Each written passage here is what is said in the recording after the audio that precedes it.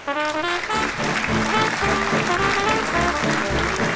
everyone, it's time for fun time. And today we have a story about chess and rice. Oh, interesting. Let's get started. Okay. Once there was a king who loved chess. So he hired a craftsman to make a beautiful chessboard for him. Haha! When the chessboard was finished, the craftsman brought it to the king.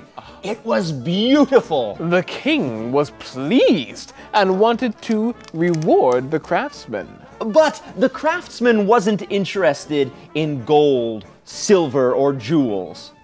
He asked the king for rice instead. Rice? The king replied, no problem. How much rice do you want? How about this? The craftsman said. Take a chessboard and put 1 grain of rice on the first square. Only 1 piece of rice? Yes, and on the next day, double it. Put 2 pieces of rice on the second square. And the next day? Double it again and put it on the third square. That's 4 grains of rice. That's right. Now double the amount of rice every day until all 64 squares of the chessboard are full. It's the deal, the king promised. So how much is that? 1 or 2 bags? No, it's a huge number. What?